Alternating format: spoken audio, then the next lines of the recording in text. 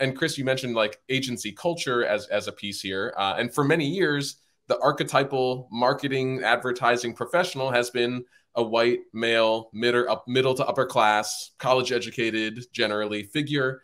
But my question essentially is, how are the norms of agency culture kind of shaped by that dominant group, that large archetypal block? If I could kick it back your way, Chris, since you just mentioned agency culture.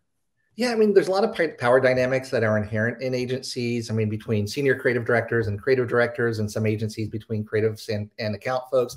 It's just sort of built with hierarchies, even though we kind of think of it as being a flat structure. And just learning how to navigate those spaces. And it's also one of those environments where we love a good debate. We love to fight for ideas. You have a lot of really smart, passionate people in one room.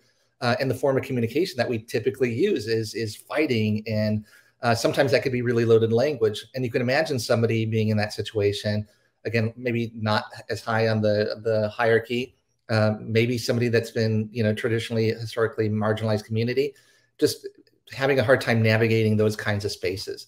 So I think it's just sort of the culture within the agency. And I guess the second part of that is, as agencies, we kind of use this coded language of, are they a cultural fit? Are they going to come in and fit within the agency? And that means that typically they're looking for a particular kind of person. And so, I mean, I guess one of the things I would think about is how do we expand that definition of what is a cultural fit, or what could be a cultural fit, not just sort of in ways that reinforce what already exists there, but creates new opportunities.